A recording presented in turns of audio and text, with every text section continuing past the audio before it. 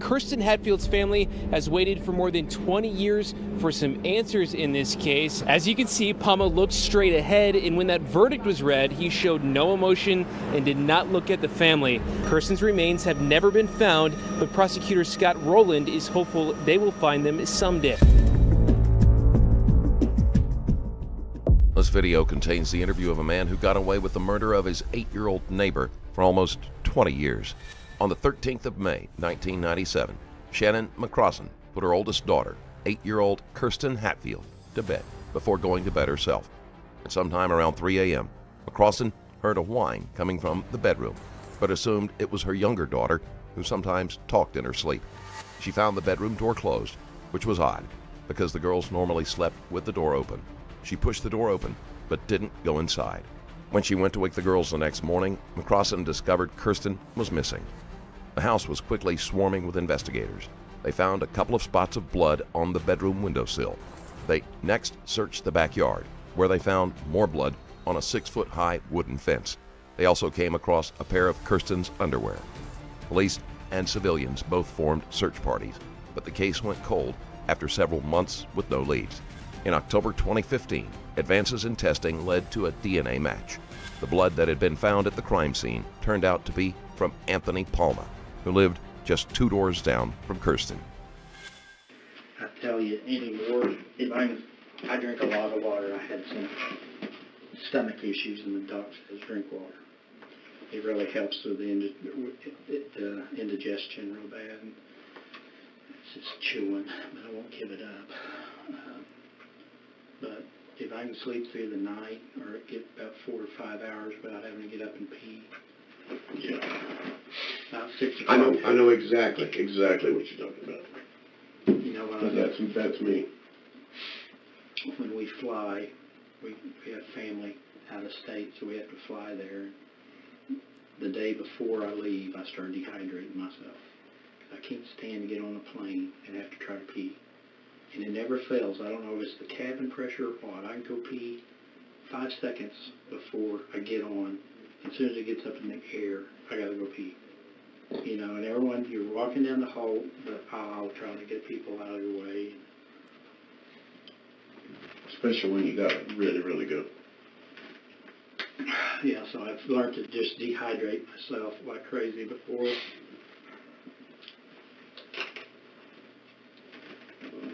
It never fails. It never fails. It seems like I drink more at night. Whenever I go to bed, I have to have something right there. Because I get up 2 or 3 times to do my nebulizer, and then you have to have something to drink to wash the yuckiness out and go down. My son's got asthma real bad, and he starts wheezing.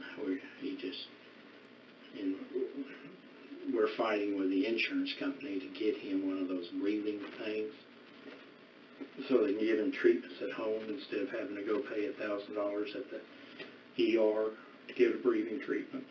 The insurance company says, well, no, you got to have a prescription from a doctor to get it. We're going. You do. Although both my machines were gave to me.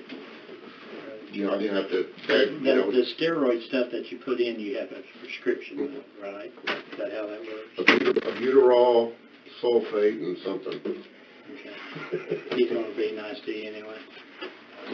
Well, I know you said no, but I always felt guilty drinking water to somebody, and I'm offering. Wade and them have a little advantage over me, Tony. They've met you before, and The detective puts Palma at ease. This is going to be an intense interview, and having Palma stressed out and hostile from the beginning is not in their best interest. I thank you for coming down here to talk to us. Well, you know, as a state employee, you know, it's something we have to do. Well, We have to abide by all right.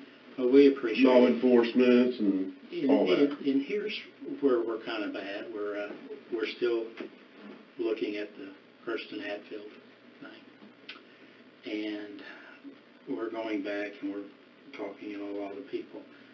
And I know over the years. You weren't there the first time they came down, were you? You know. No, I was with Miller the last time we came to talk to you about the other deal. You, over 17 years, I know in my life, I've changed a lot. And so we wanted to talk to you about if you can kind of tell me 17 years ago how your life was, how that neighborhood was, what was going on in that neighborhood. I know I've read some of the reports that from the interviews before, and how it appears to me that they call you Uncle Tony around there because you care about the kids. You were feeding some of the kids. Yeah. Basically, when I lived there, there was a bunch of older people. That was like not no retirement place, but most of the people in that area were old retirees. Yeah. And, you know, I like doing stuff all the time. You know, I was always outside, and if somebody's working on their vehicle, got to go be busybody, hey, you know, and help them, or somebody's washing machine was broke down. And older people, you know, they can't, older people, you know, can't do stuff. And I've always been mechanically inclined, you know, where I could figure stuff out, you know, or help them move this, or, you know, just, I've always been, I don't know about friendly, but neighborly. Right. And that being my first home, you know, I tried to make it where that neighborhood was my home. Yeah. Well, did you help any of the kids over there? Well, when feed them pizza? Yeah, there's always, that's my pet. Kool-Aid house? Well, I don't know about Kool-Aid. That's always been my pet peeve, is I grew up hungry. You know, and there's a lot of kids hungry. Yeah. You know, and I don't like that. Mm-hmm. I mean, not where I'd go out of my way, hey, you hungry? But I mean, you see kids, you're over there eating something, and they're just, you know, you see them draw it, here, take it. I can't stand that. Yeah. And I'm like that now. I got 2 damn kids in my house, grown boys. One, he says that when he was at his house, he didn't eat from Monday to Friday till he got to my house. Wow. You know, that's one of those stories I want to turn my phone off so people will leave me alone. While there are people who genuinely try to help children that may be struggling, it is also a common tactic for predators.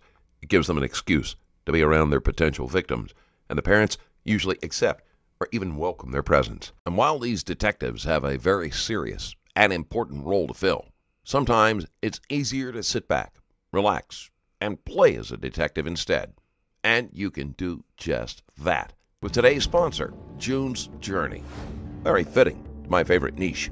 June's Journey is a free-to-play true crime murder mystery game where you play as June Parker, a detective in the 1920s, tasked with solving the murder of her sister. You'll need to search and find hidden objects and progress through the mystery, while each new scene takes you further through the murder mystery you're trying to solve. You also get to customize and fix your own property, further adding to the immersion of the game. I personally find myself playing June's Journey when I'm trying to relax and take a break from work.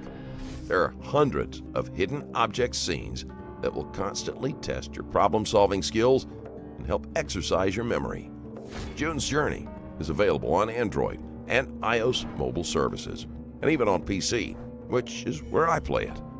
So, if an unsolved detective mystery game sounds good to you, and you're looking to unwind while solving mind-teasing mysteries, click the link in my description below. Start playing now. Before we get started here, Tony, let me go ahead and I want to read you your Miranda warning, okay? You have the right to remain silent. Anything you say can and will be used against you in a court of law. You have the right to talk to a lawyer and have him present with you while you're being questioned. If you cannot afford to hire a lawyer, one will be appointed to represent you before any questioning if you wish one. And if you decide to make a statement, you can stop at any time. And do you understand each of those rights I've explained to you? Having those rights in mind, do you wish to talk to us? Yes. Okay. As my partner, Lander said, we're still working on the Hatfield case, okay? And there's some things that we want to go back over with you. We try to be as thorough as we can be on cases like this, and I'd like to go back initially over some of what you've already talked to Detective Miller about in the past. I wasn't there. I'm kind of up to speed on some of it, but My understanding is when Kirsten disappeared, you were still living there Yes. at 1104, correct? Okay. Palma never moved away, which led police to suspect evidence was hidden on the property. Do you mind just initially kind of take us back to 1997 and go back over that, maybe that evening before and into that morning when all of it all kind of started blowing up, and just best you can tell us everything you remember. And take your time. I know we're going back some years. Yeah, and I'm starting to get that old timer stuff. But really the only thing I can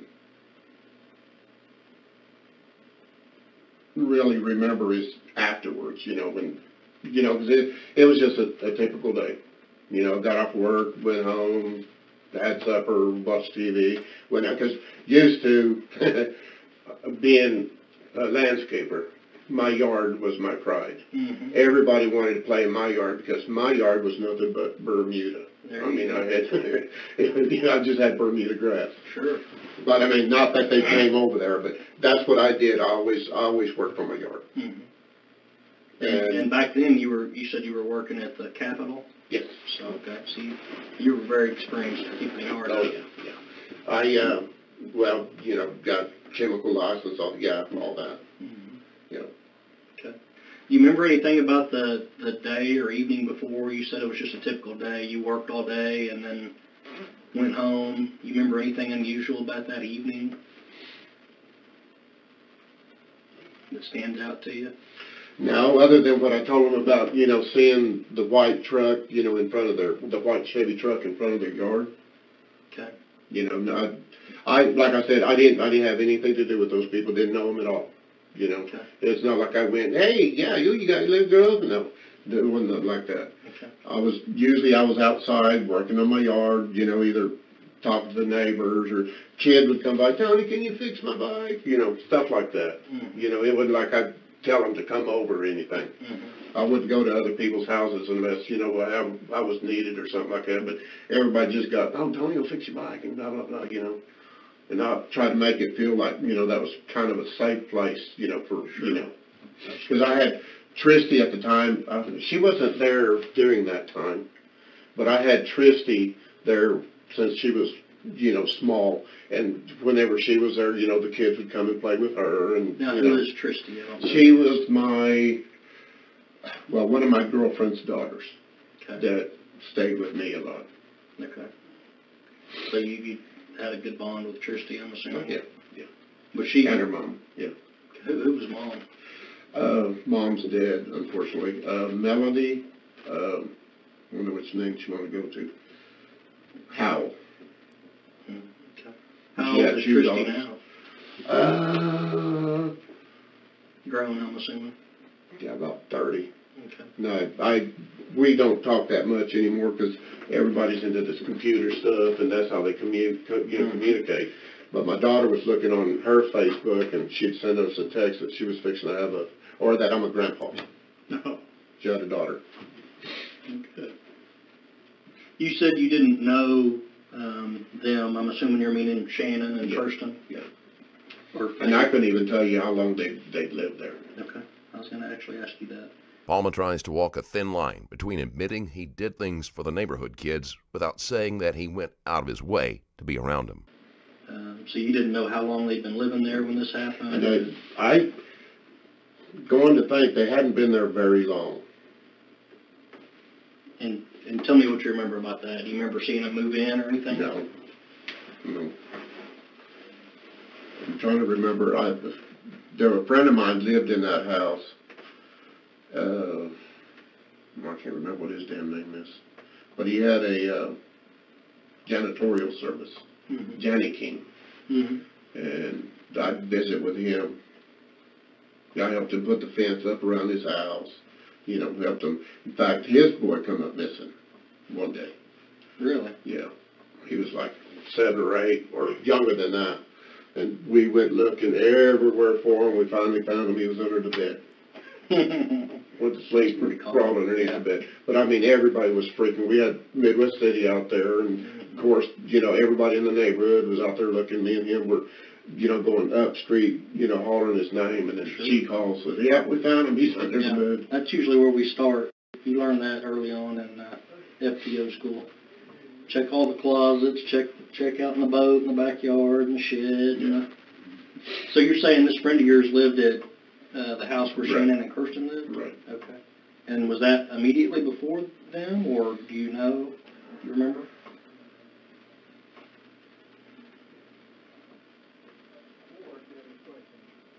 I don't remember, to tell you the truth. Okay. And I don't remember if after he moved out, if there had been somebody in that house before they did, or what. I don't remember. You remember that guy's name? I know you said you didn't. William was his first name. Okay. I don't remember what his last name was. That's been a while back. And you said you helped put up the fence around the property, so we're talking about the the stockade privacy fence in the back? Yeah. Mm-hmm. So you and William put that up? Yeah. Plank at a time. That's the old school way. Yeah. Make it look nice that way. Stick at a time, yeah. Well, actually, we had to put it up twice because we had a storm come in and it blew one side all the way back down. So we had to go put it back up. Mm-hmm. We got him to finally put the steel, the metal holes. Yeah. Okay. So, had you ever been inside that house when that gentleman lived there, William? Well, yeah. Okay. And you don't recall his name, but he owned or worked for Janny King? I think he had a, what do you call it, you know, anyway, yeah. A janitorial service? Yeah, it was a janitorial service, but, you know, you can have a piece of that company, but you still be the company, but you're your own boss. Franchise. There we go. That's the critter I was looking for. So you never, I'm assuming you probably saw Shannon and Kirsten running around the neighborhood and so forth. To tell you the truth, until that happened, I think I seen the kid one time. She was playing with Crystal that lived up the street, but I don't remember. One of Kirsten's friends later testified at Palma's trial that he stood outside and stared at them while they played. She said that he gave me the creeps. If it was in that time frame or what, I really don't, because like I said, I didn't pay no attention. Okay. Do you remember ever like giving food to Kirsten or talking to Kirsten? No. Was she ever at your house? No. Anything like that? Okay. No. Although he has freely admitted that he gave children food and allowed them to play in his yard, he adamantly denies that this ever included Kirsten, an unusual reaction. If the other children in the neighborhood were there, it would make sense for Kirsten to have been there at least once. Palma is clearly trying to distance himself from any interaction with Kirsten. And do you remember? I'm actually a leery guy until, you know, people start coming around. You know, I'm not just, oh yeah, I will be your friend. You know, no, not like that. Yeah. But I didn't know. I didn't pay attention to, you know, who all was there or who they were. You know, things like that in my world just fall in place. You know, we accidentally meet. Oh, okay. Yeah, no, I know you. You know, then, but no, never. Do you ever recall helping Kirsten with her bike or anything? You don't remember any interactions with her at all? No, I know there wasn't any interactions. I didn't know them at all. And like I said, I don't even know how long they'd been living there until that happened. Okay. Because I was always, that was back when I was fishing. I'd usually come off of work, I'd load up my poles, go to Draper. And sometimes I'd stay there all night. Mm-hmm. But I'd always have, you know, second jobs, you know, after hour jobs, either landscaping or anything to make a buck. Okay. I'm pretty sure that Detective Miller talked to you this before, but am I correct that you said you had never been over there mowing for Shannon or working on her property or? Okay. No. Seems like that come up. Somebody thought you might have been mowing over there or something. In trying to distance himself, Palma has made a mistake. By not giving a reasonable explanation for why he might have been on the property, the presence of his DNA will be even more suspicious. No, he was asking, it's about something about a handyman, is what he was asking me about. Okay. Well, do you remember ever mowing over there or anything like that? No. Okay. While they lived there, do you remember ever being in the yard, the front or backyard for any reason? Okay. How about in the house? Nope. Okay. So there was never any time No. that Shannon asked for your help to No. fix this or that or mow the yard for me or... Okay. Just tell you the truth, the only, and I didn't even recognize her when y'all showed me the pictures of her. Mm-hmm. That was the only time I could actually say, okay, that's, you know. I met her once afterwards. She was going up and down the street, and, you know, she was still looking for her kid, and, you know, I met her once. I gave her some money so she'd have gas money so she could keep doing what she was doing, you know. Was this like in the days after, or Yeah, talking a long days time? after. Let me bounce back a little bit. We got off a little bit off track. I was kind of having you go back over what you remembered through the night, and I read over the FBI notes that they took when they talked to you.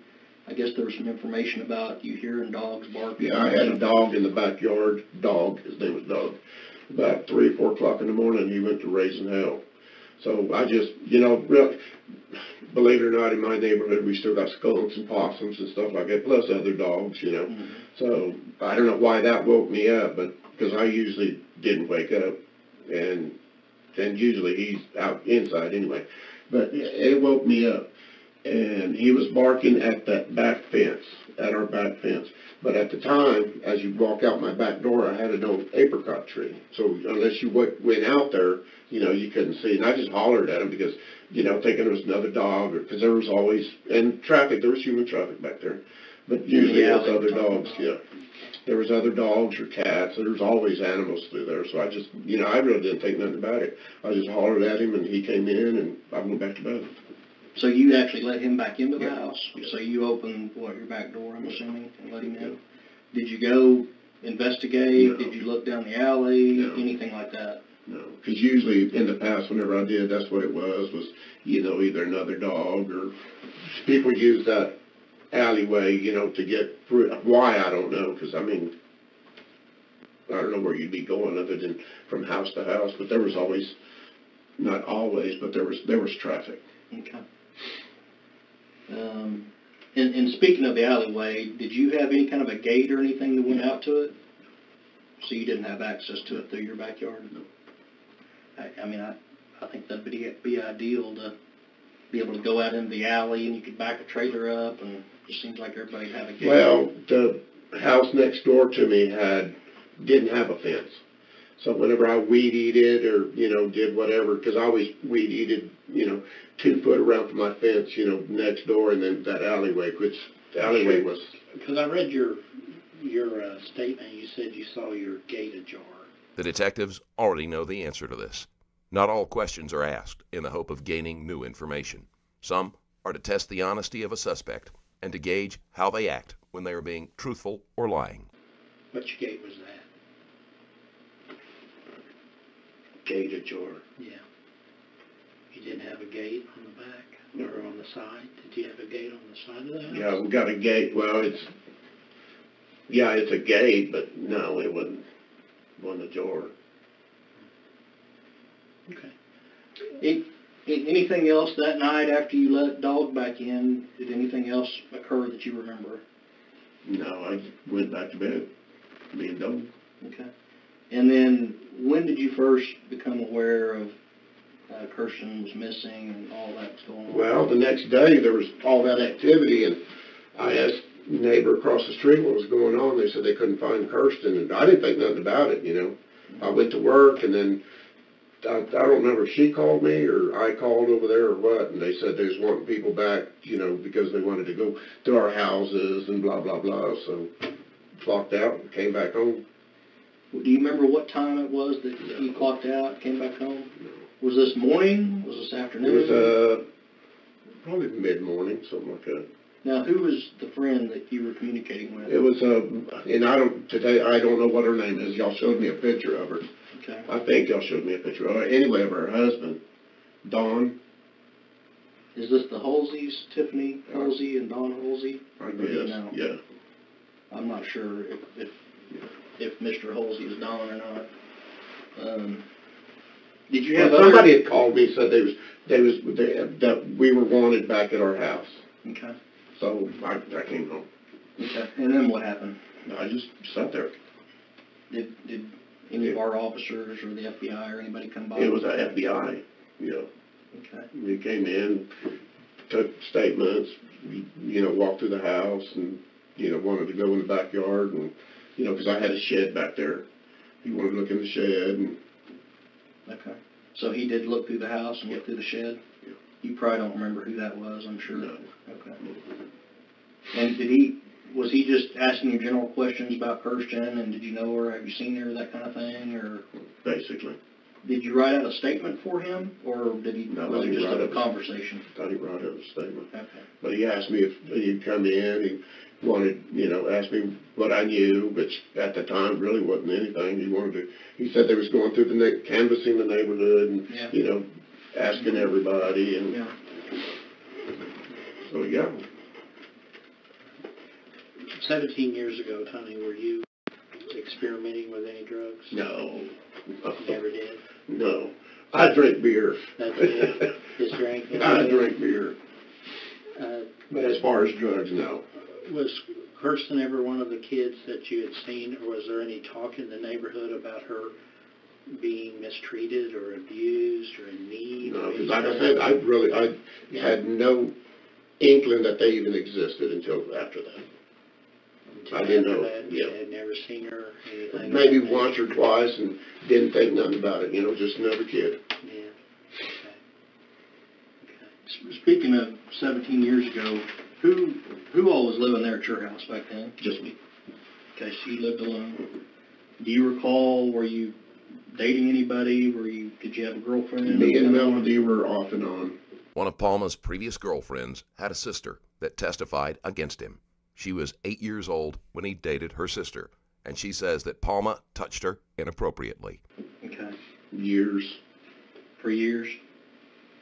And you said that was Melody Howell, right? Yes. And that's, what's her daughter's name? Tristy. She's got two daughters, Tristy and Robin. Tristy? Mm-hmm. T-R-I-S-T-Y? S-T. Robin. And Robin? Robin. Did you say S-T-I? No. Or Y? Okay. Do you know what Tristy and Robin's last names are? Tristy's was Howell at the time. Robin was married, I think, at the time. So she was going for something different. Would Melody come stay the night with you sometime? Oh, yeah. That kind of thing? Okay. But she didn't live there full time? No. But she, like I said, she passed away about 4 or 5 years ago. Yeah. That's not good. Mm-hmm. As far as other people you hung out with back then, do you have any good friends or anybody that you associated with in the neighborhood? Or? Oh, in the neighborhood? No. Okay, how about just generally, like who were your friends, best you can recall back then? Basically just people that I worked with. Okay. Up there at the Capitol? Right. No long lost pal from school or anything? Yeah. I guess you moved off from New Mexico and left them there, didn't you? And I'm not the kind that goes to a bar. If I'm going to drink, I drink at home. I know I've met a lot of people, but... So you would drink some, but didn't experiment with drugs, didn't do marijuana, anything? No. Did they drug test back in them days? At your work? Well, they always hung that over on us, but we never had got UA'd. Okay. So it was kind of the threat. Yeah. There was some I wish they would have.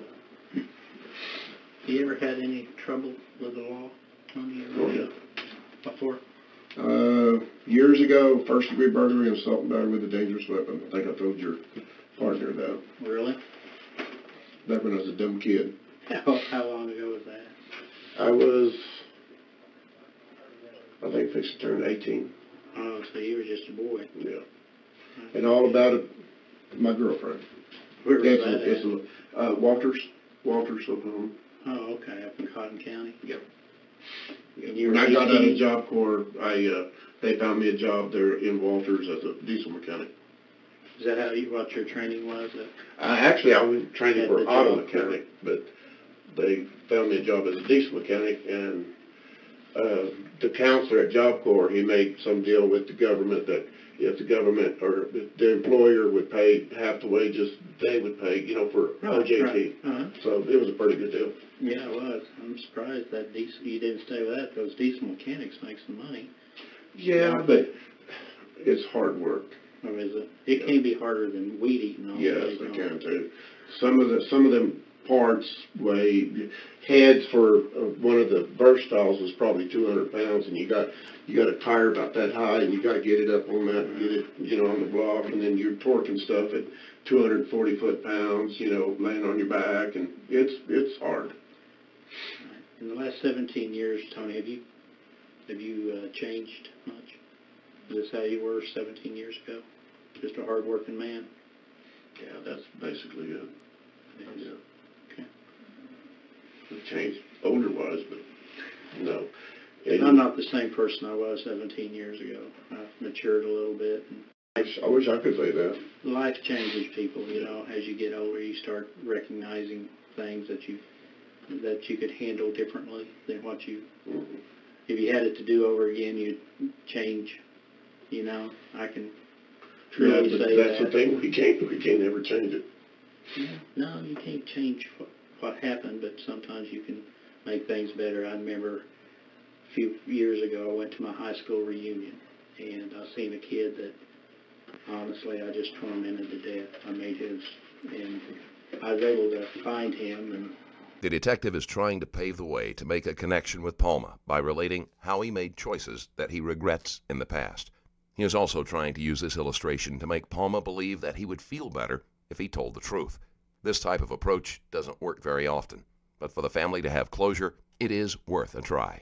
Make amends. I make amends and apologize and tell him that I was immature at the time and ask for his forgiveness. And, I think by the end he actually remembered some of the things I'd done, and we talked about it, and I felt a lot better, and I think he felt better at the end. I know I did when he said he gave me some absolution, some forgiveness. Hey, I know you weren't very mature back then, and Well, it's good for your own self-respect too. It is to get it out. And I tell you what, the weight, and I don't know why God had put on me a burden of guilt. I don't want to use the word guilt, but I really felt like after I did that, I had a new outlook. And because I picked on him, but I also got picked on too. Every kid does. And it helped me deal with my tormentors and forgiving them, and realizing, because I came from a poor family, I was white trash, lived in a trailer park, you know what I'm saying? Yeah. I didn't have the nice clothes, and I had 2 pairs of blue jeans and PF Flyers. Remember PF Flyers? If I was really lucky, I got some. But point Was that being, shoes or jeans? no, PF Flyers were black and white tennis shoes. They were the first ones that you ran, that you could run really fast. Well, when I moved to California, my problem was, growing up, I had crooked feet. Right. And the only thing that would fix that was cowboy boots. Right. So when I moved to Delano, California, I was the only kid in my school who had cowboy boots. I imagine. Yeah, it wasn't They all fun. had sandals and Tennis shoes. tennis shoes and all that. But I felt very fortunate to be able to, that he was at this reunion.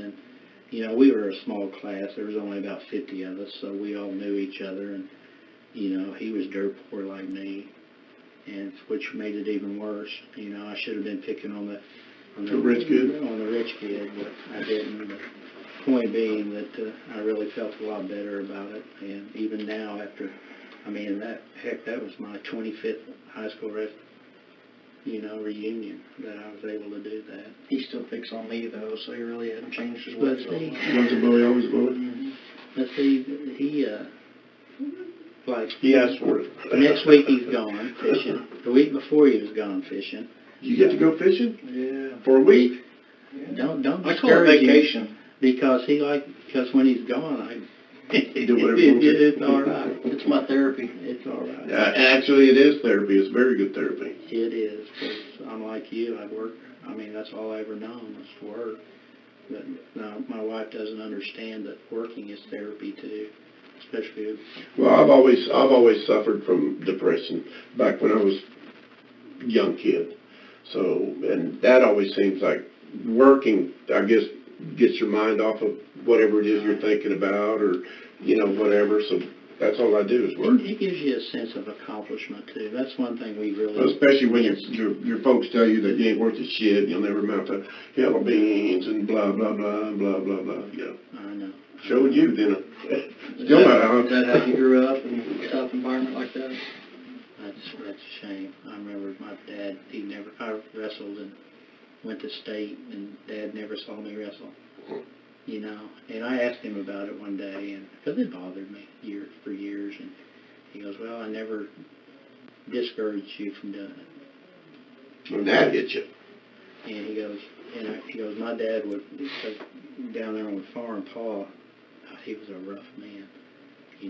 He would browbeat those boys. So Dad has progressed to, he's better than his father. Hopefully I'm better than my father was as far as encouraging. Yeah, but that's telling you that he didn't discourage you.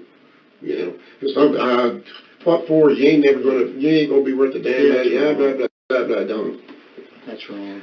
Been there, done that. Yeah. And that affects you. Yeah. I mean, that stays with you for life. I'm always on my boy because my grandson's the greatest thing that walks the face of the earth, and I'm always on him. Hey, you're too hard on that boy. You're too hard on that boy. You're too hard on him. And the detectives have allowed the conversation to go off track so that Palma can feel at ease. Since Kirsten's body has not been recovered, they don't want to risk him shutting down and refusing to speak. So hopefully he's a better father than I am. He is. So, but I was very fortunate to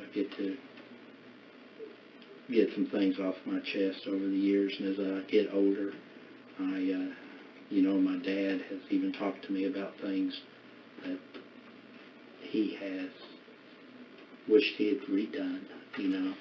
Yeah, I think everybody has. The only thing that really, and that's probably getting completely off the deal, but when I left Walters, when I got in trouble with Walters, I was going out with an angel. I mean, A good woman, huh? My biggest mistake. Yeah, I fucked up big time. Did you? That's the only time I can really say that I fucked up. Lose your temper. Well, yeah, that's basically what had happened. He was picking on her, and I had, like a dumb kid, had to go do something about it. Well, not necessarily a dumb kid. Sometimes men got to do. Well, now, there's other ways of doing stuff, and of course, I've been drinking. Right. That's not the best decision-making process. Conducive to great decision-making, believe me. I was telling my partner as we was driving out to your work that I was 16 years old and we'd cut school, and back then that's where we went drinking. Dirty Bird? Dirty Bird. And Did you ever lose any jewelry after? No, but I put my Mustang in the ditch out there, and I shouldn't have. And I tried Like to I was hide telling it. them, I've probably found 200 gold rings since I've been out there. Wow. That's awesome. Do they wash up on the bank with current and waves, or do you think they get lost there? Well, they get lost and then they get covered up, because of the wave action, and then the wave action uncovers it again, and then you have to be at the right time at the right place. Yeah. So every time, after the wind's blowing, I check my shoreline. Because I hate glass in the water. Yeah. That's another one of my pet peeves. Yeah. Stepping on that. Yeah. Well, first month I was there, I was out at Turkey Pass picking up trash, and people were in from out of state. Kid goes in the water, what's the first thing he does? Steps on a damn rusty hook. Mm-hmm. And after that, I thought, no. So every day, I'd go out there and I'd have a couple 5-gallon buckets, and I'd fill them suckers up. I figured, I do that enough, I'd get it all, but you don't. You'd be surprised. You get out there and you have it spotless, next day, next swim, like nothing ever, you never did that, nothing. Yeah. Hey, to get back to what we're here about, you've been living there all these years since Kirsten went missing. I'm curious about your thoughts on what happened, who might be involved, that kind of thing.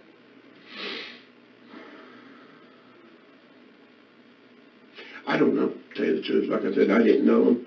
But the one thing that's always bothered me, that she left, the mom. Mm-hmm. She went to Jones, I guess, with her dad or something like that. You couldn't have got me out of my house. I know, what if she comes back, or, what if somebody makes a call, or, something like that. There was no way I'd left that house. Mm-hmm. That's the only thing that bothers me. Yeah. So you felt like she shouldn't have left, huh? Yeah. Yeah.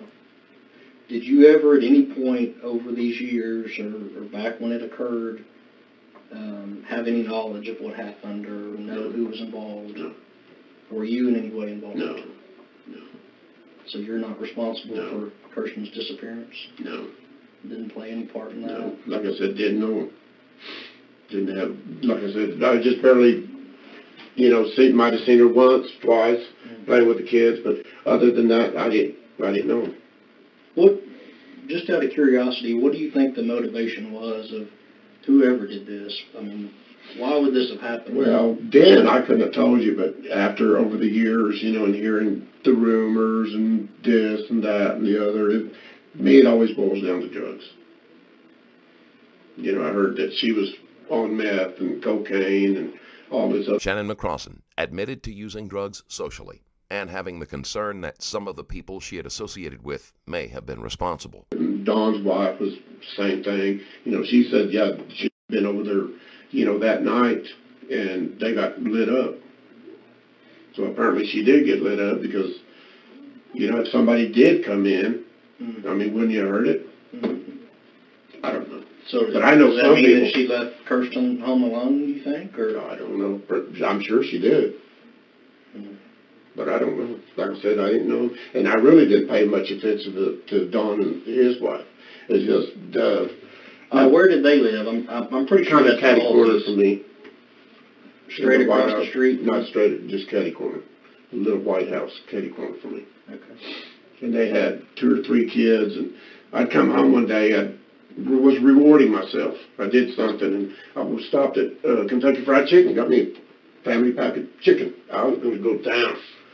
And the kids, whenever I walked up, they was just, the way they were eyeballing me, like they hadn't ate nothing. They were really, if you'd have seen them, you'd have thought that too, because, they were skinny. So I got me a piece of chicken, I was chewing on it, and they just, you want some chicken? Yeah. Is that all right if they can have this? Yeah. So I just gave them the whole damn thing. Yeah. That's good. Because no, it's not, it's something everybody ought to do. When you got kids that are, Yeah. And I know he was a welder by trade, but he, talking to him a time or two, things weren't going right for him, and, he didn't have money and all that. So, yeah, I didn't have a problem, Who are we talking about? Was a welder? Don? Okay. From looking back over the history, I understood that Shannon's brother, I guess, stayed with you for a short time. Aaron. Tell us about that. How did that happen? And he was in the neighborhood, he's apparently looking for, his niece. Mm-hmm. So I'm out there one day, and he stops, and he talks, anything, and blah, blah, blah, and we just got to talking, and, he's living in a damn, under a bridge, and dude, I found out already that night that he'd been locked up, so he wasn't a suspect in my books. So, yeah, I opened my house to him. If you ain't got no, because I did that for anybody, It's sick to say, but that's the kind of guy I am. Palma keeps trying to paint himself as a compassionate, caring neighbor, because most people wouldn't believe that such a nice person could be capable of something so horrible. The detectives have seen this time and time again, and they are not moved by his stories. So he needed a place to stay. There's a couch, you can trash here for a couple days and, try to do what you got to do to, Right. figure out what happened to your niece. Because, to me, that's, like y'all, that's serious. Sure, absolutely. That's a serious How thing. long after Kirsten went missing did this happen? Was it like the same week? Was it Probably in the same week. in the same week? Yeah. And then I can't verify that because, like I said, that's been a while. Oh, yeah. But, yeah, it was probably about in the same week. How long did Aaron stay there with you? Just a couple of days, and then, he'd go off, and then he'd come back, and then I wound up having to just tell him he couldn't come back because he was on meth too. At the time, didn't know it. And I think too, because you've heard that Shannon was using drugs too. I don't know for a fact, but that's what I heard. And I'll just say this: if you ever partied with them, if you knew they were doing drugs or witnessed it, just tell us that. No, no. We're not. No, I don't. No. Like I said, and y'all know, you got people that do drugs, you got people that drink, and you don't do drink, and you don't, I drink. Yeah. But no, I never partied with them. And I never partied with Don and his wife. Okay. Now, did you know Aaron at all before? No. So you'd never met him, never talked to him before either? Did he ever confide in you anything about the case or anything about Just Shannon? he couldn't clear his sister. Those words will always, I can't, it's the way he said it. I can't clear my sister. So he was suspicious of Shannon, huh? Did he ever give you any real factual information that would be beneficial to the case? No, like I said, I'm here on my own free will. If I had any information, I'd give it to you. Because that'd be the same thing if something were to happen to my daughter. My God, yeah. I don't know how she does it. If she's innocent, God bless her soul. I don't know how she does it because I just thinking about it. What would I do if my daughter come up missing? Oh, yeah. And she's my world. That's all I've got. My old lady can go to hell, but my kid, no. Yeah. Yeah, I agree. That throw me in jail because I'd be carrying Midwest City. It's hard to imagine.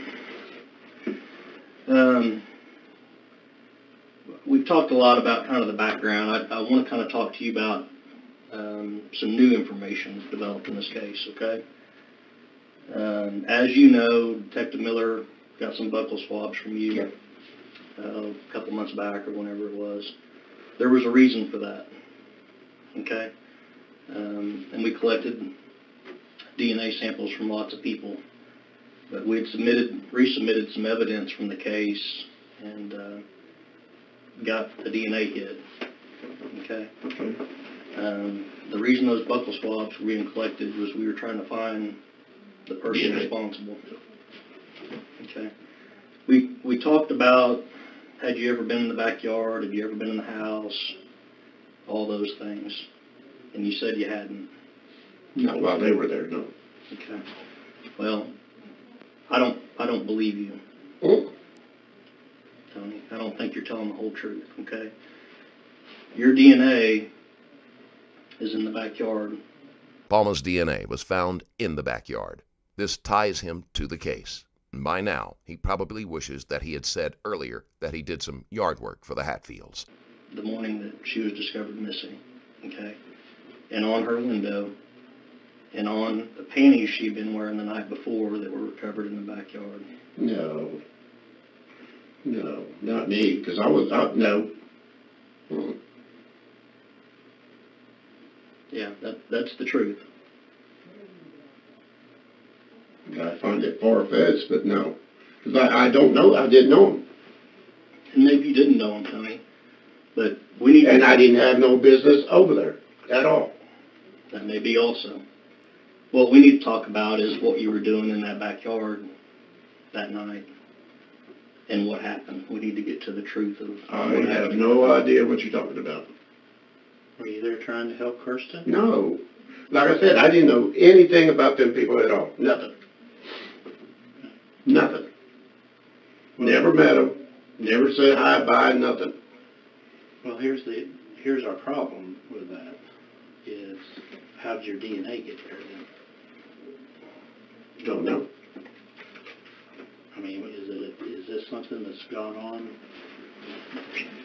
Tony, that, is this one of those things from 17 years ago that a split-second decision has haunted you for 17 years?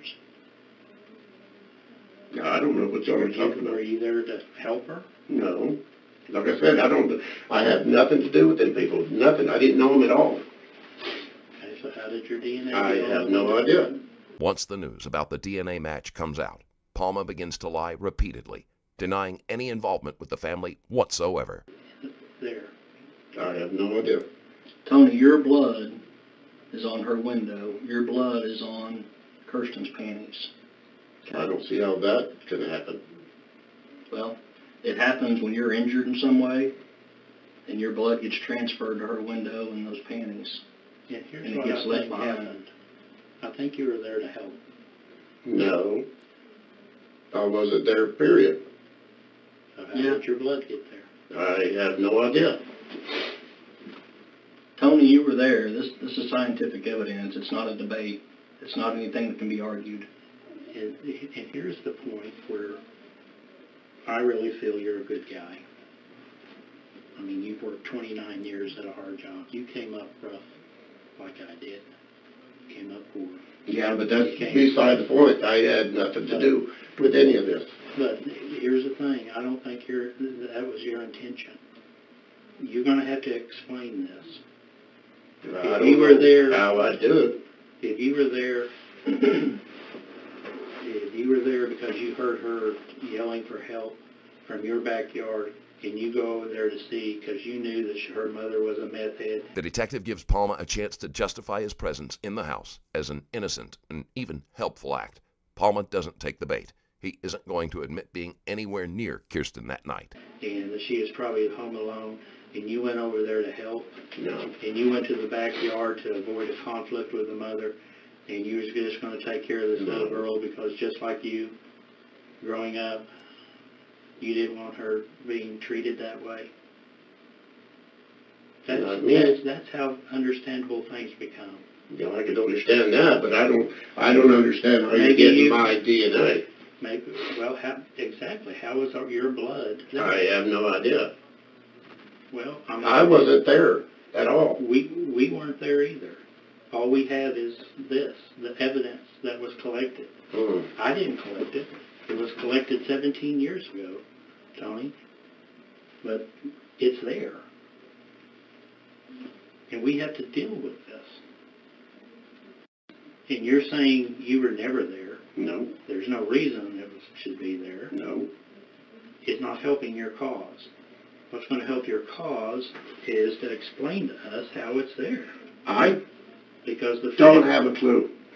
Because the fact it's there is the gorilla in the room. Now, if there is a reasonable explanation as to why you were there, and you were there to help Kirsten. No. You were there you had a relationship with Shannon. No. Never knew her.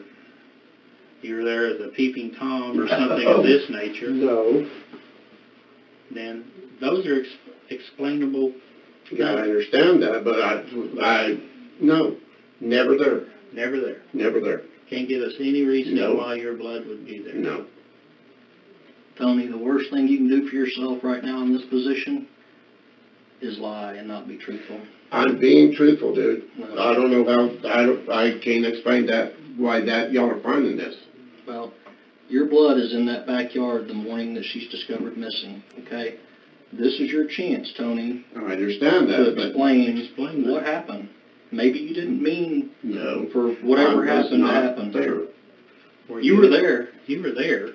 Was There's you no in doubt a about depression? that. Was that a period when you were going through a depression and drinking and getting depressed, and you don't remember until later what actually occurred?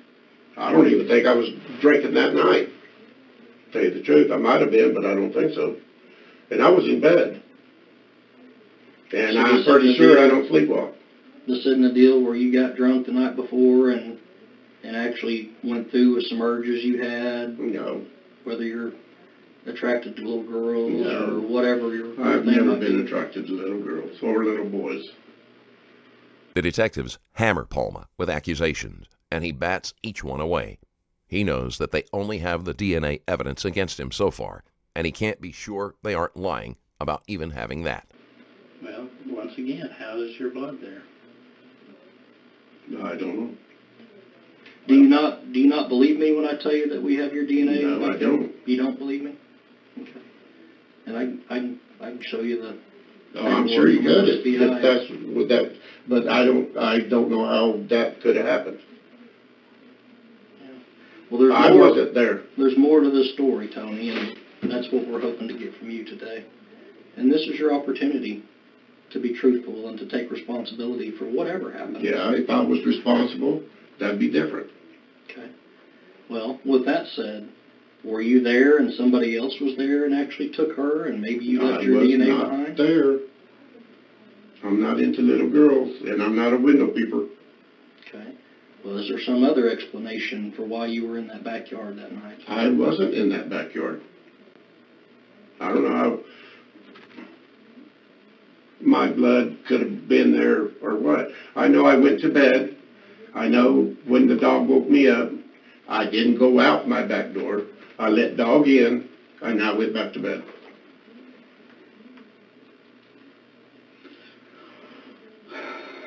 Well, Tony, I don't know how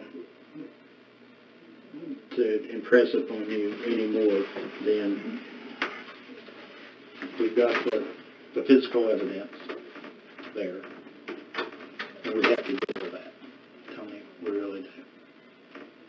And we have to get to a point where we can explain that. I understand that. Well, help me do that. I wish I could. I don't know what y'all are talking about. Okay. I don't sleepwalk.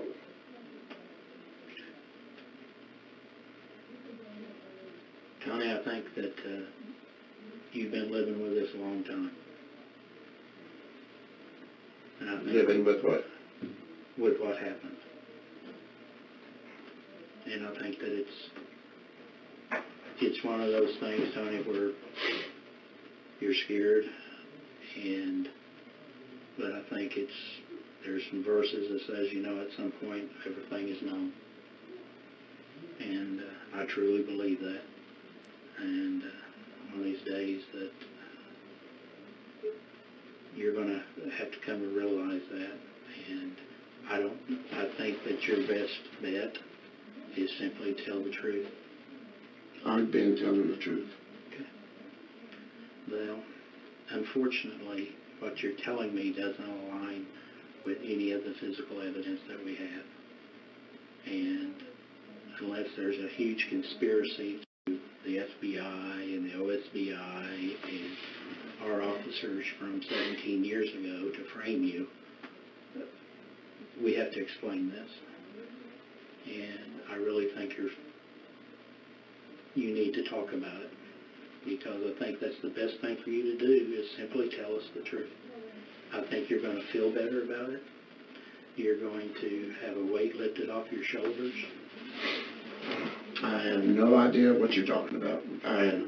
Okay, you got somebody's blood, but not mine. I was not there. Okay. Not that night, not the night before, not the night after.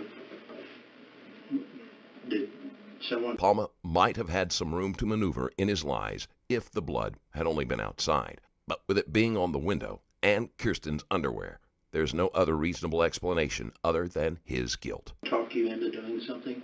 Going with them? No, I wouldn't do that. So how do we explain your blood?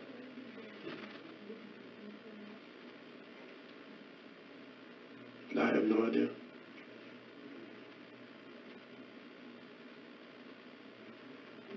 Well, the blood's going to have to be explained, Tony. It's going to have to be. Yeah, I mean, And I'm trying to go in my head how anything, but Whenever she was living there, I didn't go there. I was there when William was there. Yeah. But, and even then, I don't see how I'd have cut myself on a window. Yeah. I don't know. I wasn't there, brother. I don't know either. Well, I'm telling you that the physical evidence is going to have to be explained. I think that you made a mistake, and I think you've lived with us a long time, and I believe that your depression issues and things, and the way you were raised, and the abuse that you took as a child, I've never been that depressed. it has something to do with it. I really do. This is our OSBI results. I kind of, no disrespect, I get the impression maybe you don't believe me when I told you what I told you. So I want to just bring you the copy directly from OSBI, and we've highlighted it here for you, okay?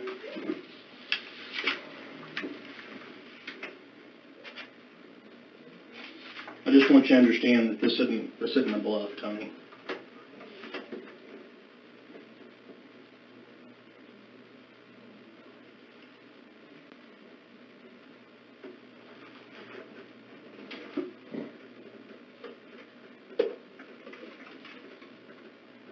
You see those odds? Those odds, I can just tell you from my years of experience, I've never seen at that level, which means this is your DNA. Okay, this is your blood, Tony. Okay. Don't know. Here is, that's Kirsten's panties that her mom identified that she had on that night. And that's where your blood was found, as well as on her windowsill.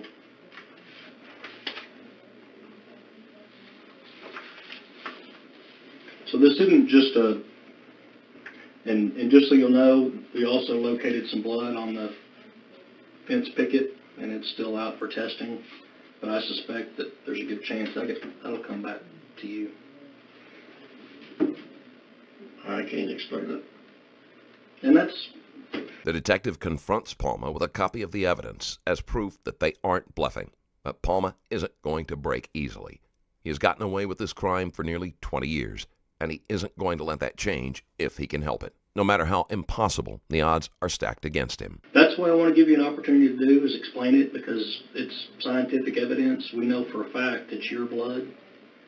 And of course, Tony, I don't have to tell you that when these panties are identified as Kirsten's, and Mom says, yeah, she was wearing those the night before, and the next morning at dawn, your blood is found in them at the back fence of the property. I mean, if you're in my position as the detective, what does that tell you? Don't look good for me. No. It doesn't. And I just want to plead with you to be honest. I want to be honest. I want and you to I'm be doing honest. honest. No. I don't. Tony, I think this has gone on for so many years and has been unsolved, as you well know, for a long, long time. And I'm sure you've told people countless times, I had nothing to do with it, I don't know anything about it, et cetera, et cetera. But this isn't the time to keep saying the same old routine, because this isn't going away. You get what I'm saying? Yeah. I mean, this is scientific evidence, Tony. That's your DNA. That's your cells from your body. Tell me what happened. How did you get injured? I'm trying to figure it out myself, what all this is about.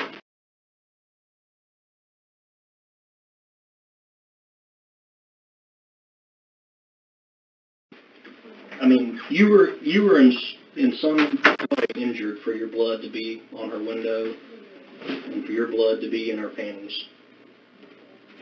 Mike, what I want to know from you, was there some kind of a dispute between you and Kirsten? I had no dealings with those people. Didn't know nothing about them. I believe at that. all. I believe that. But I also believe that this is your DNA on her window sill and your DNA on her panties in the backyard. I don't doubt that you didn't know him, but that doesn't take this away. This isn't going anywhere. And we've got to get to the truth of the matter. I mean, for you to sit here and say, I've never been in that backyard and I wasn't there, it's a lie, Tony. That's not the truth. Yeah. It's not the truth. And I got to believe, if I can speak frankly, you seem like a good guy.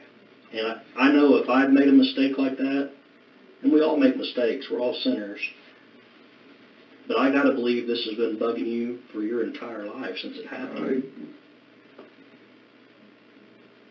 If it doesn't, then you're a cold-blooded killer, Tony. Is that what you're telling me? I ain't never killed nobody. Okay.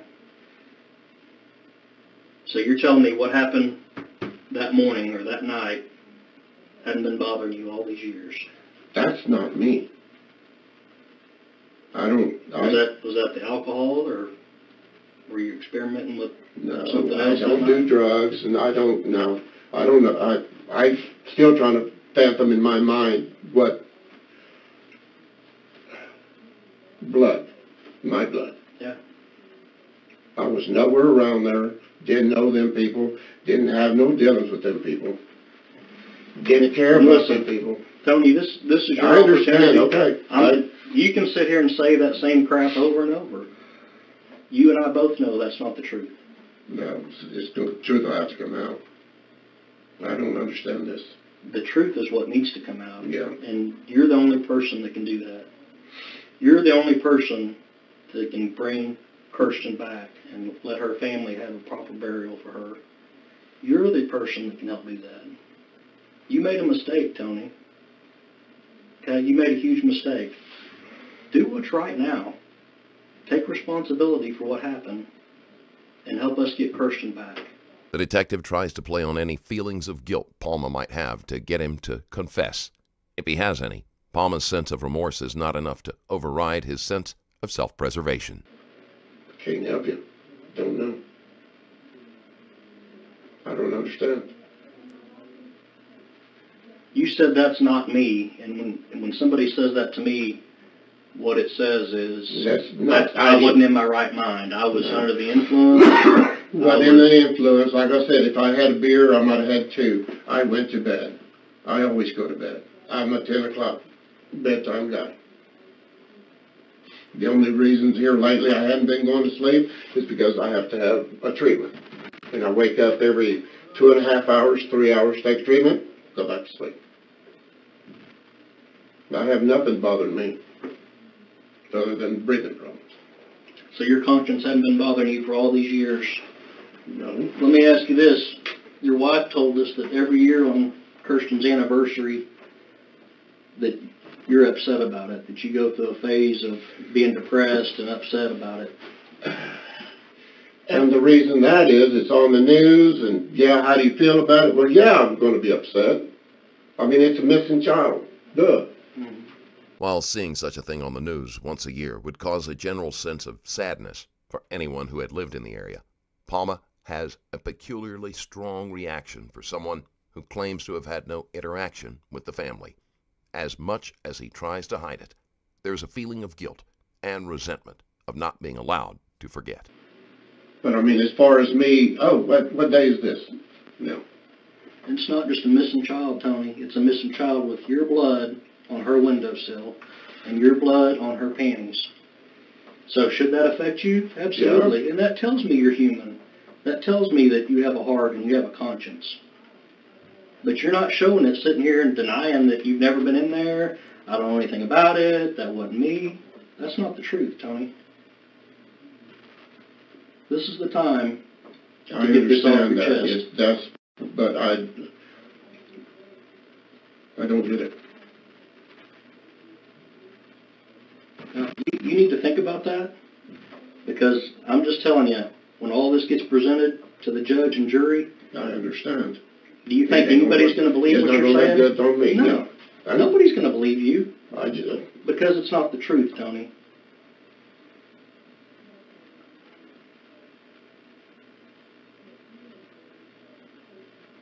If you want to carry it to your grave and not do what's right, that's on you. But you need to think about what you're doing, because right now, these decisions you're making. How's my damn blood or meat, because I was not there. And I know in that night I was in my same mind.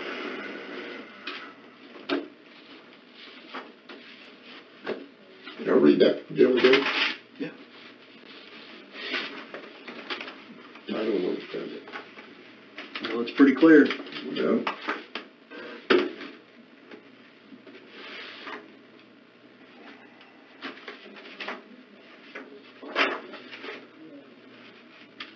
You know how big sextillion is? No such thing. Huh? No such thing. Too big. Yeah, it's too big. I mean, you can line people up from planet Earth all the way to the moon.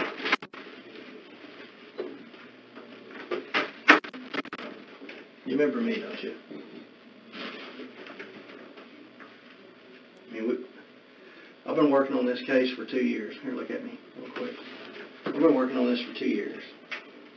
I've got a little girl that's about her age, Kirsten's age at the time. And this case is all I think. This case has taken over me, and I can imagine. It's all I think about, you know. And I told you earlier on, you know, all the cases I work is crimes against children cases. So my whole life, I go home, I have kids. I come to work, I deal with kids, you know. And you seem like you said in our past, you know, conversations we've had, all you do is you care about kids. You take care of the neighborhood kids, and you got a heart just like me. I understand that. Yeah, and that's what we're trying to figure out, Tony, is how is your blood, your DNA, get on it? And you were there when I took your sample from you, right? We had an unknown male profile DNA on her panties and on her windowsill.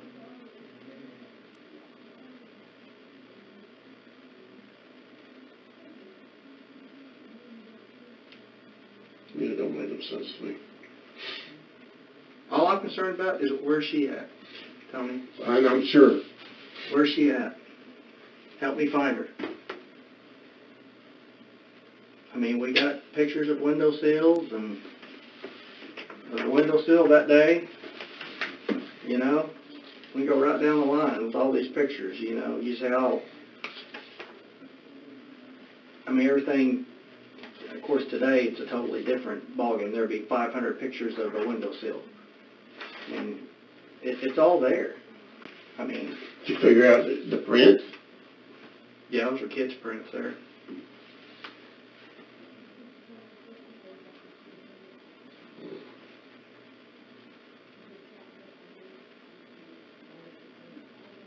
I was not there the day before, that day, next day. I know.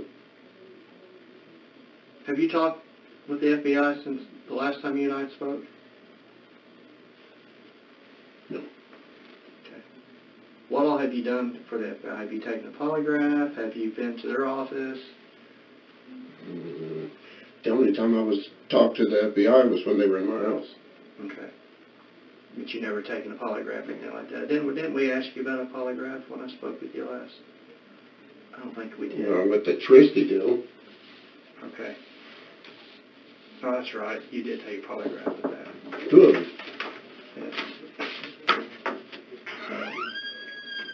Yes.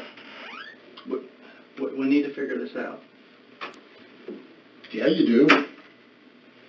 But you're my key. You're the only one that can help me, Tony.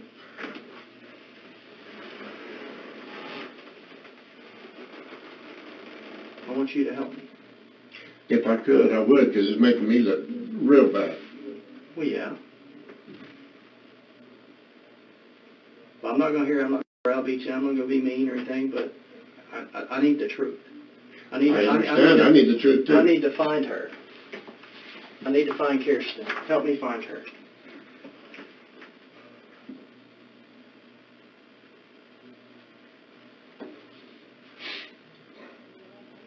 I can't help you. Was there somebody else involved? I can't help you on that either. No, I didn't help anybody or help myself take this girl.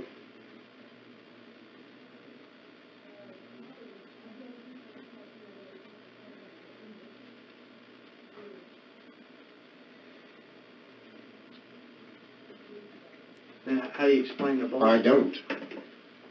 Well, I can't. Let me see your arm. You have a scar on your arm. What happened there? I was picking up a toilet bowl and it cracked When was that? last year. Hey, I don't mean to be rude. I'm Major David Huff. Howdy. I'm pretty much these guys' boss.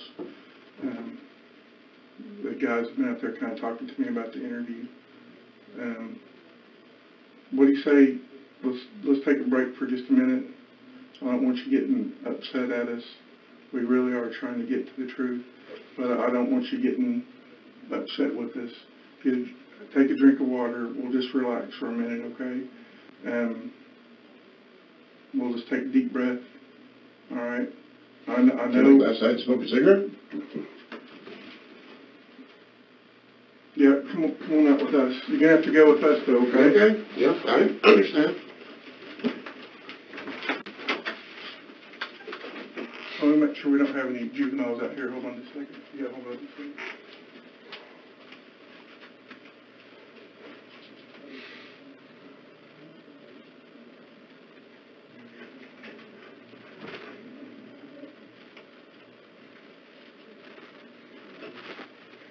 Hey, we got juveniles and stuff out here. I'll normally don't do it. I'll let you smoke in here. That's cool.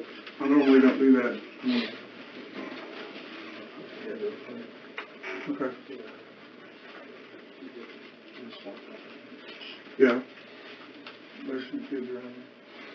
The detectives have made the decision to take a break since Palma is getting worked up and defensive. Nearly everything he has said has been a denial of the truth, and they aren't making any headway. You want me to wait? No, go ahead, man. You're fine. We normally don't let people do this, but I know you're I stressed. know it's against the law anymore. Well, I know you're stressed, so we're going to allow it. Well, I smoke 3 packs a day. Do you? Have since I was 12. I can't explain this.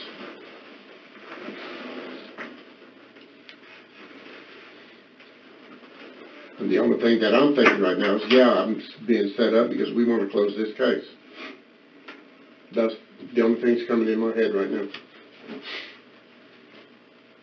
Seriously. Okay. Well, I understand what you're saying. I'm going to be honest with you. When this first stuff, the stuff first came out, the DNA, I want you to understand how it works, because not everybody does this, so it wouldn't be uncommon for you not to know. The normal person that doesn't do police work doesn't know. The DNA that we got off of these panties, that was taken all the way back when it happened, okay? And it was put into a container where we could keep it indefinitely, all right? It's been there ever since the FBI took it. When they were helping us, it was there, okay? We had what was called an unknown DNA sample. We knew that it was human DNA, we can tell that. That's true. Oh, yeah, thanks. We knew that it was human DNA, okay? And we knew it was human DNA from a male. We can know that. What we don't know, when we got it back then, we didn't know the name attached to it. We didn't know whose DNA that was, okay? When the FBI and Detective Miller went out and got those swabs, okay, they got them from a bunch of people, all right? You being one of them.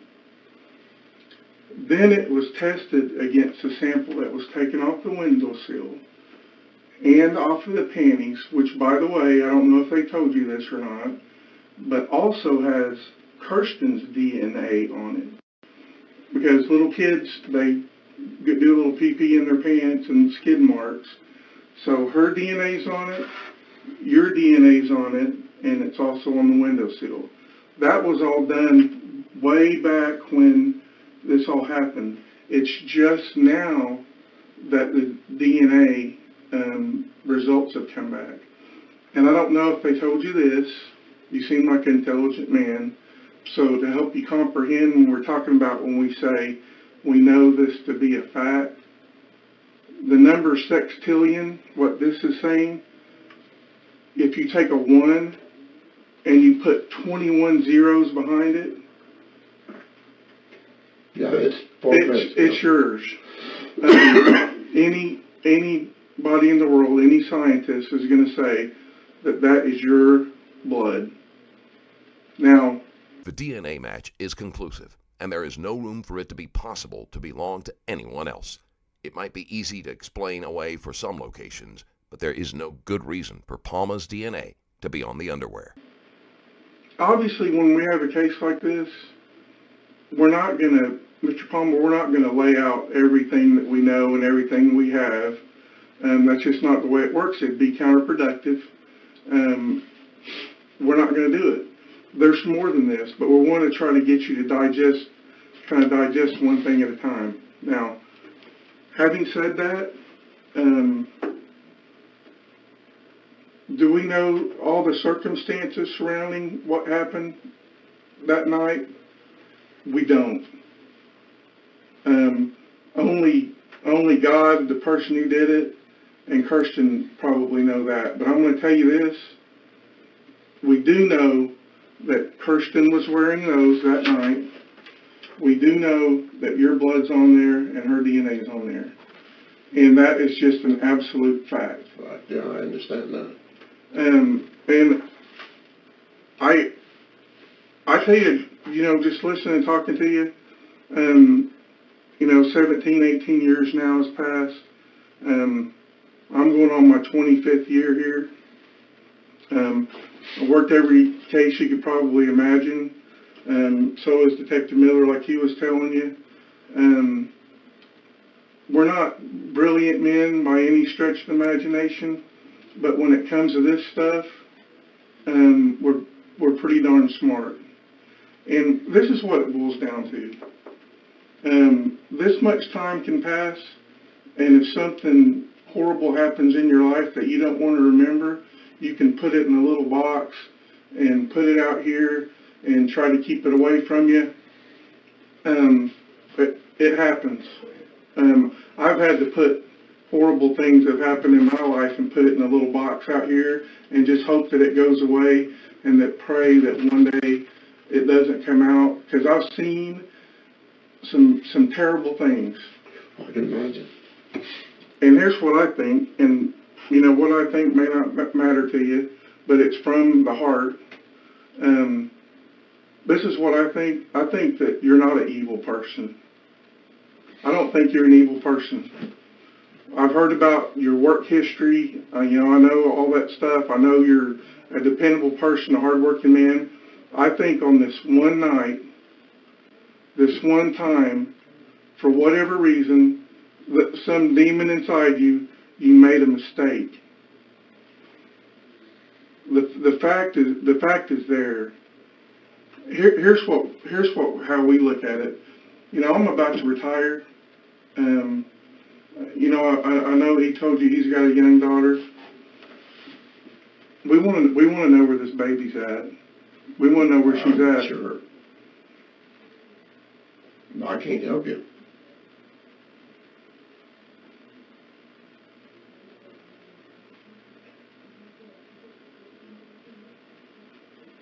I don't understand any of this. Can I ask you something? Sure.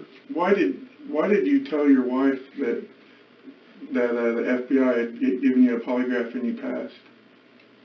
She just told us that you said that. No, I told her that y'all had gave me a polygraph, but it was, excuse me, for something altogether different, for the Tristy deal. I got 2 polygraphs that day.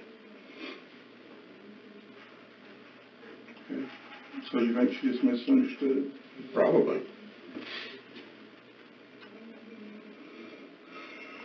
I told her the FBI was in my house. They shut my house down. Garage, shed, all that.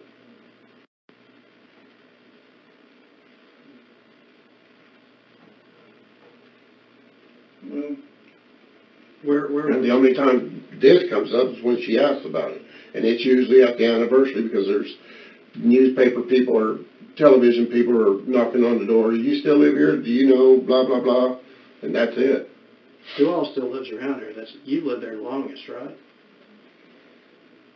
far as I know. But There's no one that still lives there that's there back when you were there.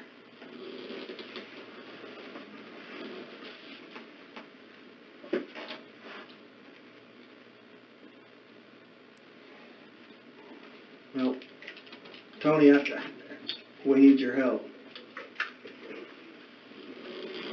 you have another one? I do. I smoke 3 packs a day. Unfortunately for me. If I could help you, I would help you. Well, But I don't like sitting in this situation. I don't like This don't look good for me at all. No. And I've done research on, what happened when you was in Walters and stuff like that, and I've listened to part of the interview, here this morning, and is there a chance that maybe you blacked out and did it? That you went over there and did something? You said something about you don't think you sleepwalk. No. I'm just going through scenarios. Okay, I mean, And that was kind of being sarcastic.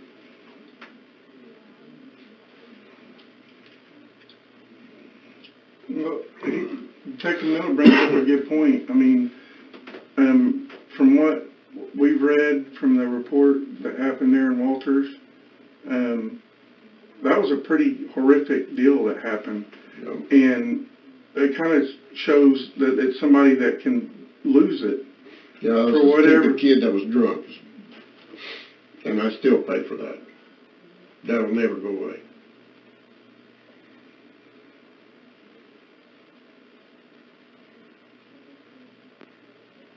Well, what it comes down to is this. We've had a lot of people in this room and interviewed a lot of people about stuff similar to this, unfortunately. And there's 2 kinds of people we deal with. There's the people that, when we present the evidence that we've got, and they know that they've been found out, they stand up and take some type of responsibility and move on, or they deny it. And to me, that's the folks that are really evil. And I just didn't get the feeling that was you. But I guess I could be wrong. It wouldn't be the first time.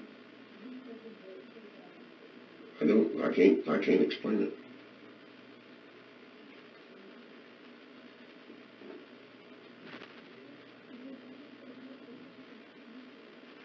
And I'm still sitting here thinking, April's Fool, y'all come up with April Fool. 'Cause that's... no, something this serious. No, there's no April Fool.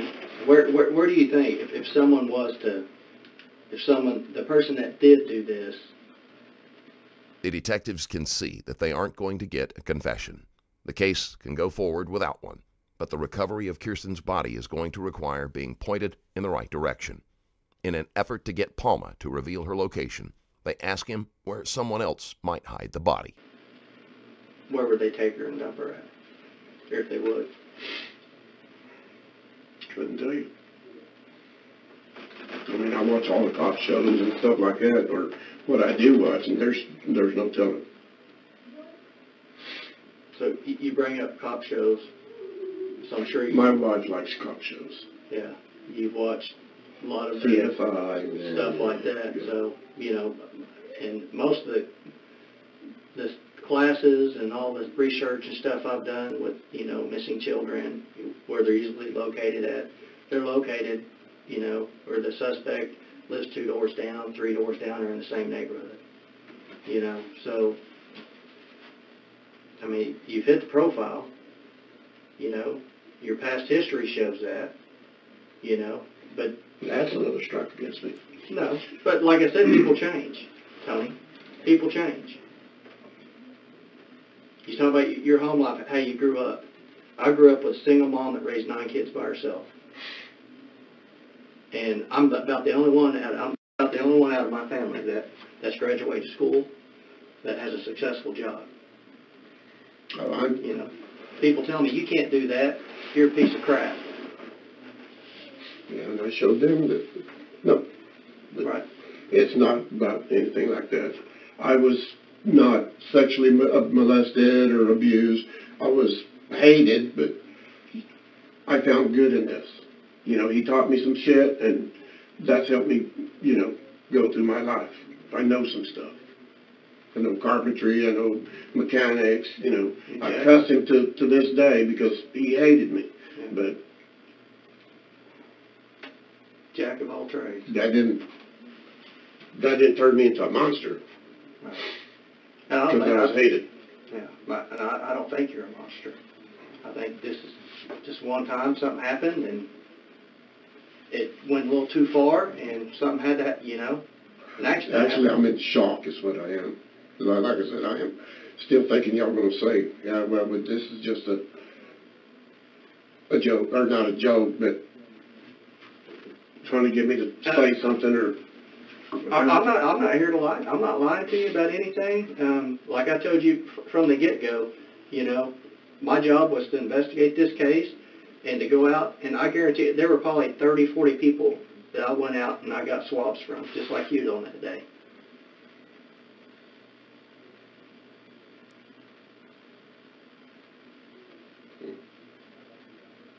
I'm in shock. I don't know what to say.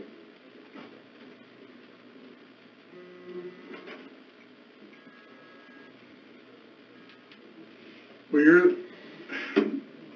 Tony, you're the last person to touch her. You're the last person to touch her.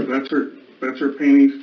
You're the absolute last person that touched Kirsten.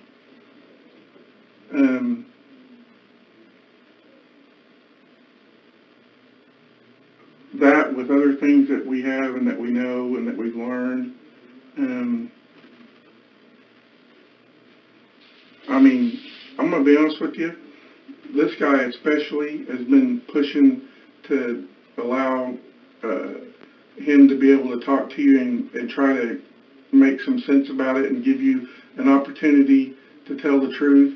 I was kind of against it, to be honest with you, because you don't get that kind of scientific evidence every day. That is absolutely the most astronomical thing that you could imagine. It's about like every grain of sand on the whole planet Earth, or the odds that it's not you that were the last person that touched her panties. That was the last person that went through that window. The odds they're incomprehensible. Calmly, the detective tries to show Palma just how strong the evidence is against him. Palma is quieter now, knowing that protesting his innocence is useless, but he still can't give them the truth. So is that the way it's going to be, Tony? Is it going to be a deal where till the day you die you're going to proclaim my innocence? Yeah.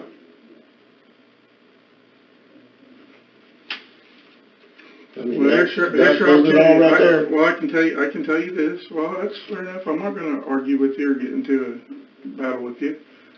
I can tell you this. Everything that we were going to do here today and everything that you were going to tell us is going to go into a report. It could either be a report saying that he manned up and had some remorse, or it can be that it's that evil person that we were afraid of. And that's up to you. That ball is totally in your court. But it's going to read one way or another. And that's up to you. Because it goes from us to the district attorney and then to the court. So it can read how you want. But giving you this opportunity, that was this gentleman's idea. And I gave him that opportunity. And I'll be able to go home and sleep tight tonight knowing that I gave you that shot. And if you don't want to take that shot, then that's fine. I can't force you to, Tony. All we want is the truth, and all we want is to finally be able to let a mother bury her child. That's what we want, properly.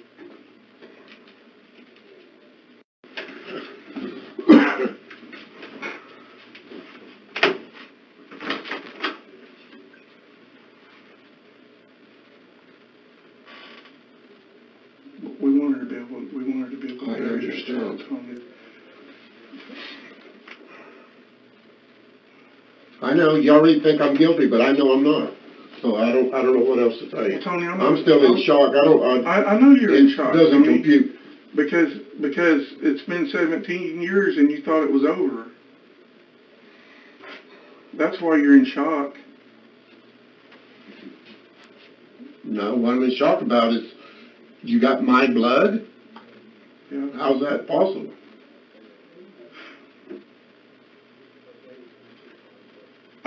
I can't tell you that, but I can tell you that it is absolute. It is absolute. There is no maybe. There's a possibility. It is absolutely 100%.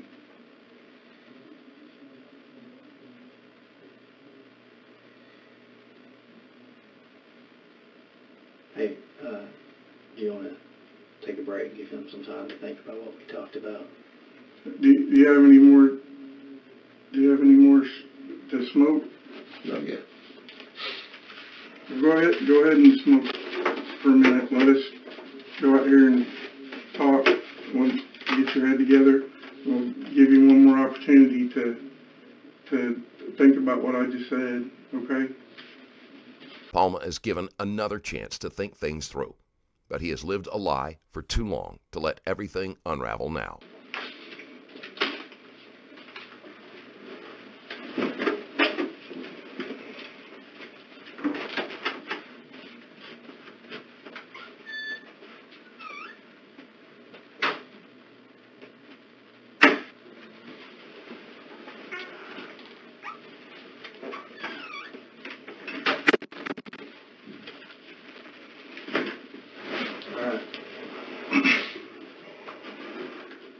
Ask you again.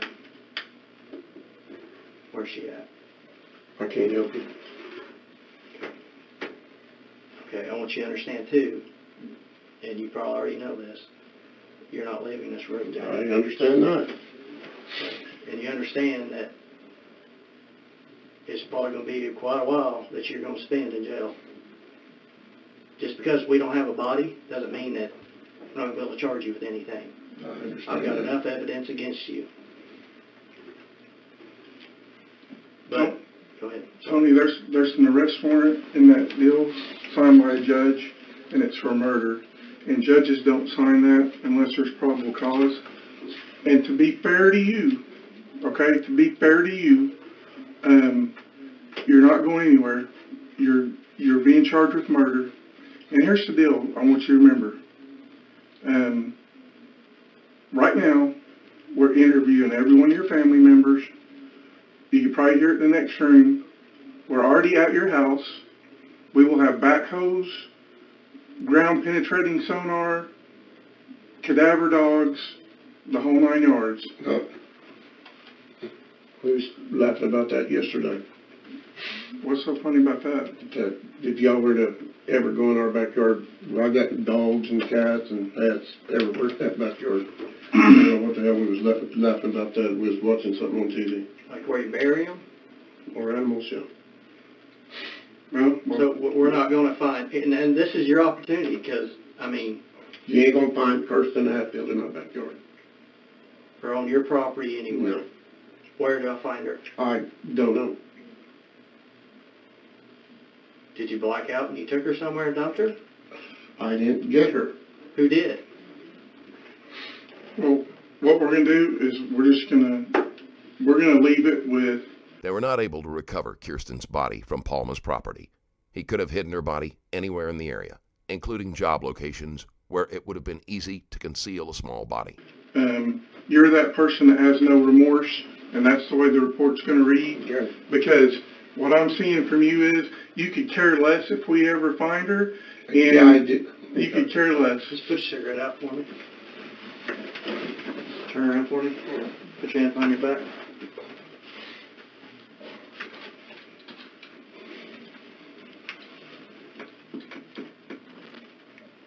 Relax. You're under arrest for murder, kidnapped Kirsten Hatfield.